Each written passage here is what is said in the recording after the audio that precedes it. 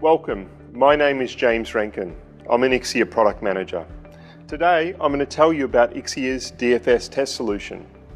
It's quicker to perform DFS certification and at a lower cost.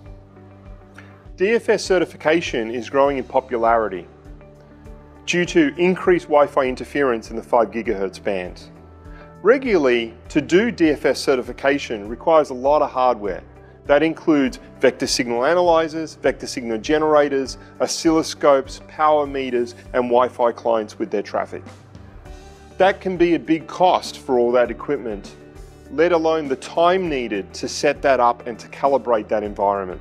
Also, it's very, very difficult to automate that environment for repeated DFS certification. Beside me, we have IxVeriWave's test solution. It's composed of a small chassis, the WT20, that has a Wi-Fi blade and an Ethernet blade.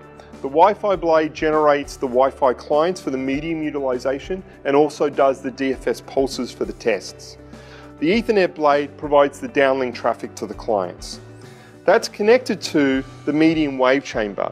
Inside, we have an AP that's going to go through DFS certification. Regularly, to certify an AP can take over a week.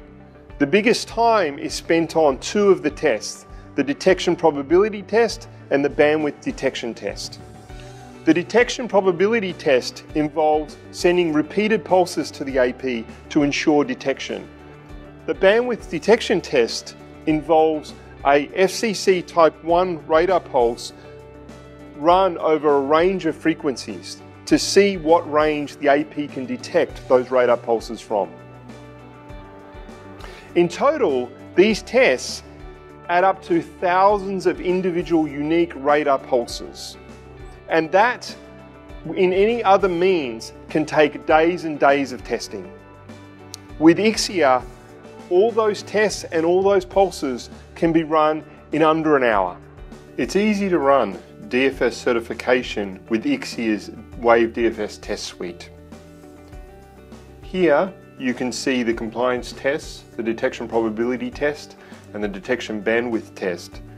In addition, IxVeriWave provides some functional testing that includes general radar pulse generation and a faults detection test. These really help debug issues you may see with the device under test. Under the detection probabilities test, if we look at the setup, we can see the different standards that IxVeriWave provides. You have FCC, ETSI, Japan, and Korea. And you can select the different types of tests you can run from that DFS certification. You have a lot of configuration options from this screen. I can also enable background traffic, which generates Wi-Fi clients and utilizes the media. Here, under Test Setup, Test Parameters, I have the detection mode as automatic, I have the signal bandwidth as 20 MHz, and I have the TX power as 0 dBm. That's received by the DUT at -65 dBm.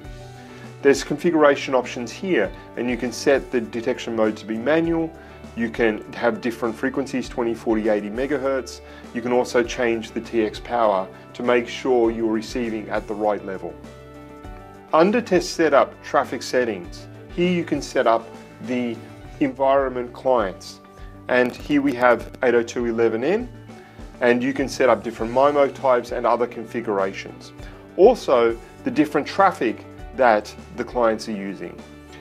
Here we're running downlink traffic, and by clicking this button, we can actually see what the channel utilization is once we run this traffic.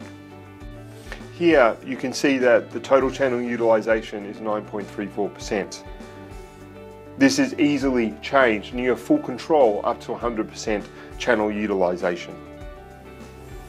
Clicking the Run Test button will start the test.